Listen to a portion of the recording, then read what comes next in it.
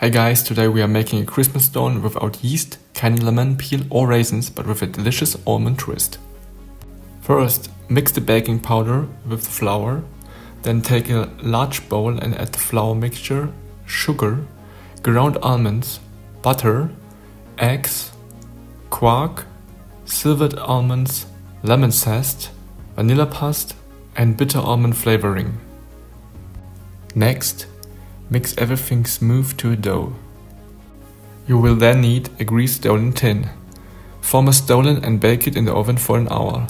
When the Stollen is ready, take it straight out of the oven and immediately brush it with melted butter. Sprinkle it with powdered sugar. Leave the Stollen to cool for about 2 hours and then enjoy.